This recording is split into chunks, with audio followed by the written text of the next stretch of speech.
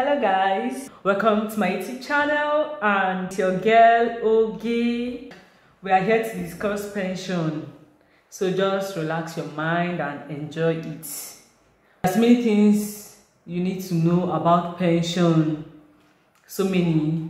What does it mean? Why am I even paying it? What percentage are they even removing from my salary? When am I even going to get it? That one is very, very important. And a lot more. I'll break it down as I can. So first of all, what is pension? Pension is simply a fund into which money is paid during an employee's employment period, and upon retirement, payment is made to him or her periodically. That is it. It's simply my money being deducted from my salary every month and paid into this fund, and when I retire, you give me back my money. That is it. So either way, it's still my money. Hope that is clear. There are some terminologies we need to really understand, like pension fund administrators, pension commission. All right, let's stop there. So what is pension fund administrator? A pension fund administrator is a company licensed by the Pension Commission to manage your fund, invest it, and upon retirement pay you. They keep good records of it because they are regulated by Pension Commission, definitely. And upon your retirement, you go to them, arrange your plan and pay you periodically. Pension fund custodians, these are companies that are licensed by Pension Commission, charged with the responsibility of safeguarding pension funds. They are simply banks that are approved by Pension Commission. We have Zenith Bank, we have UBA Bank, and some few banks that are approved by Pension Commission. How it works is this: if in a month you've prepared a schedule for pension and you want to remit it, you want to pay this pension, it's for you to attach a check. If it is a check you're going to pay with, on the check you just address it to the particular pension fund administrator. If it's Stanbic IBTC, if it is Crusader, Sterling, Power, Arms Pension and the likes, you write pay to so pension fund administrator, the amount, attach it with the schedule, take it to the bank. That bank is the custodian, taking this money, safeguarding it at that point, yes. And once they receive the money, they send the message to the pension fund administrator. So they all work hand in hand, they are all regulated under PENCOM. Pension fund administrator on their own part would send you, a customer, a credit alert. Now it's not coming from the bank. You don't get alert from the bank saying your account has been credited with this. No, you get that message from your pension fund administrator. If the Stanbic IBTC, they send you a credit alert, or such amount has been credited to your retirement savings account. Once they receive that money, they manage it, invest, and they don't just invest anywhere. So don't be scared about your money is safe. The PENCOM has a way of doing this. There is a particular security they can invest in. They can't invest randomly. So let's talk about how you get your PIN. Oh, you're just getting your first job and you don't have a PIN, so how are they going to start paying you? You know, such kind of question. What you just do is you can pick any pension fund administrator of your choice. You as the employee have the right to choose the pension fund administrator of your choice. So you can actually just walk into their office with your details and your ID, fill it, and in a day or two your PIN is out. So that is what you can present to your employer for remittance of your pension. But when you get to a particular organization and you don't have a PIN, some can contact a pension fund administrator of your choice and generate your PIN, send it to you. It works either way.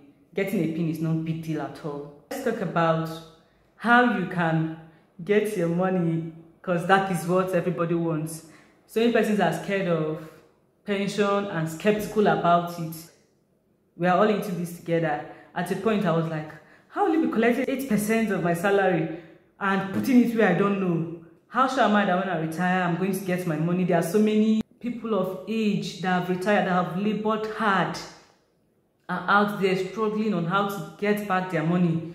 So we too are scared, and I'm like, oh, if they are going through all of this, then I don't need to go through this stress. I don't like stress. Give me my money, let me chop. When that time comes, you to think, that is not nice. That is not nice. So we need to plan. It's a way of helping you plan your retirement. So don't be skeptical about it. Things have really changed, and the system is better. Yes. So upon retirement, you can go to them, and based on what you have, they'll make your plans and tell you how it will come in. If you should stop work at the age of 50, probably you got disengaged, but provided you are 50 years anyway and you don't have a job, you can actually go and you're free to start getting your money. Then let's now say, okay, what if I'm out of job and I'm not 50? Am I still going to get my money? Yes.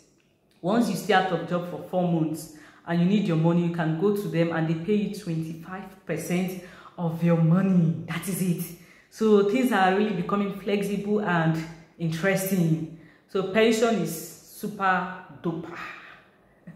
Let's talk about, what if I'm in an organization and they don't do such remittance? There's nothing like pension going on. That isn't right. If you're an employer of labor and you're watching this, once you have up to 3 employees on your list, you're required by law. I say you are required by law to pay. Make sure you pay your employees' pension every month. Failure to do that remittance after 7 days of deducting it from your employee's salary and you're not remitting it, you're bound to be punished by law. So make sure you remit judiciously. So we're going to dive into the practical aspect, but before we do that, let's just have an overview of how it looks like. The minimum requirement for remittance is, for the employee, 8% of your basic housing and transport. For the employer, it's 10% of the employee's basic housing and transport, making it a total of 18% to be remitted every month. Then as an employee, you might want it to be more than that. You know, you might just want to have a better percentage paid into your accounts so that when you retire, you go still they enjoy the chop big. Yeah, it's permitted. You can actually request that they deduct more than 8% is your salary anyway, so they can collect 10% as the case may be instead of 8. So that one will just be like a voluntary contribution you're doing. That is it. But mandatorily 8% employee and 10% employer. That is it, guys. So let's go there. So guys, we have the serial number, the pension number or PIN. We have first name, last name, employee, basic salary, housing allowance, transport allowance.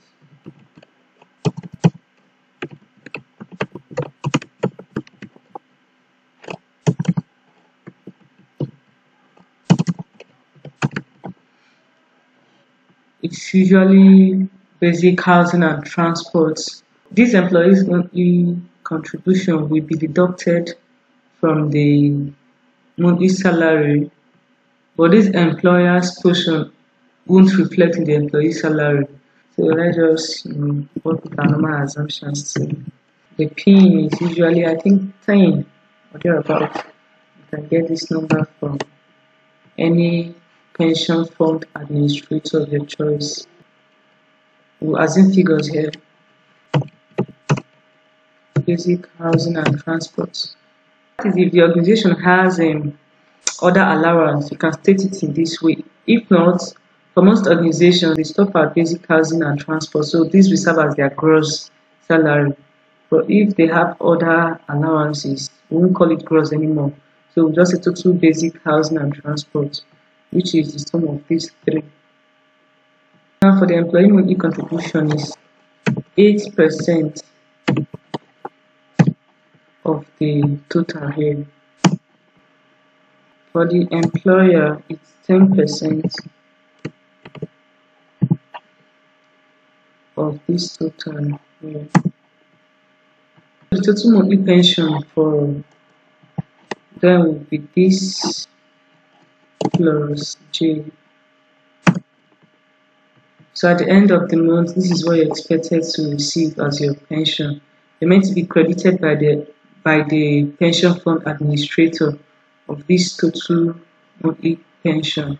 This is on a monthly basis, just for you to arrange your work, make it look more positive as usual, and ensure you file. This is what it's going to contribute. This is what the employer will contribute, and this is the total the employee is meant to be credited with at the end of the month. And this must reflect in the payroll, yes, as part of the deduction. This is simply it. And when you're through, you make sure you file. So guys, thank you for watching. Make sure you comment, like, and subscribe. Yes, subscribe, because in the next video I'll be dropping a step-by-step guide on how to get your pension commission certificate. Yes, you know, some organizations that into contract and all of that require a pension commission certificate to go ahead with their bidding process and the rest. So make sure you subscribe so you won't miss out on it. Thank you.